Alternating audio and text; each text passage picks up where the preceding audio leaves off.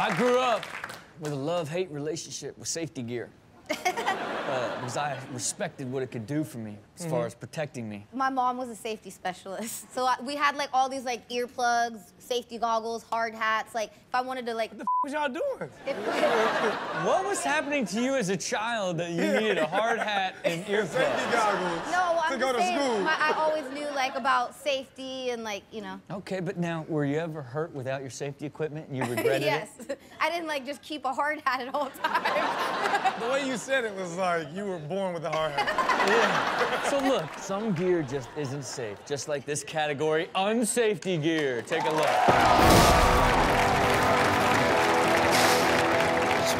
Oh, this is perfect, man. Go, go. You got plenty of padding down here. Oh! It's an air twin bed, that's why. You need at least the Air King to do this. He's got his goggles on, though. Oh, yeah. Yeah, oh, perfect.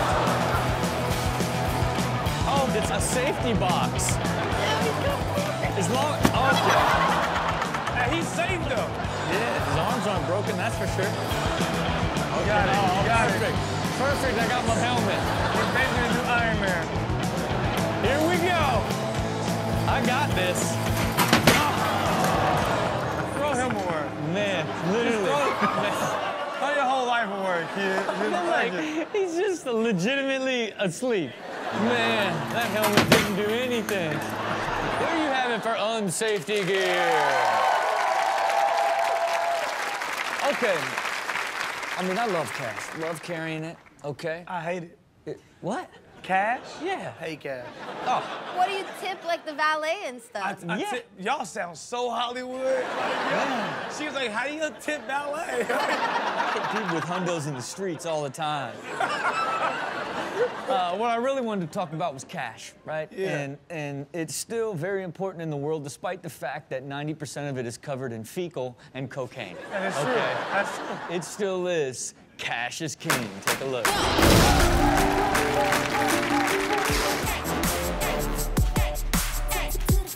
All right, you go. Thank you. Okay. Oh, you told him that. You charge him $2 for every tree he gets? That dog broke as hell.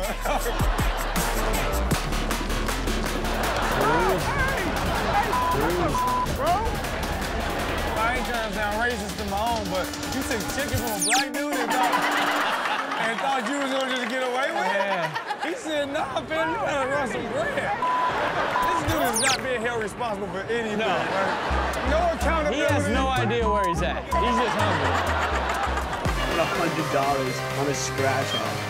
Okay, all right. There we go. I appreciate it, dude. Appreciate it. Oh. Okay. Just know that this young man has a mouthful of fecal and cocaine. What television show made fist fighting mainstream? Jerry Springer. That's right. That's right. 100%. Right? I That's grew right. up on that. Right now, do you believe Jerry Springer made it okay to fist fight on television? Yeah, he did. He did. But what you don't realize is Jerry didn't set the whole thing off. Okay. The local news did. Because people have been fist fighting on the news for years, okay? All Jerry did was package it up into a little show and make it mainstream. Okay? Take a look at some of the original fist fighting on TV. Lights, camera, fight.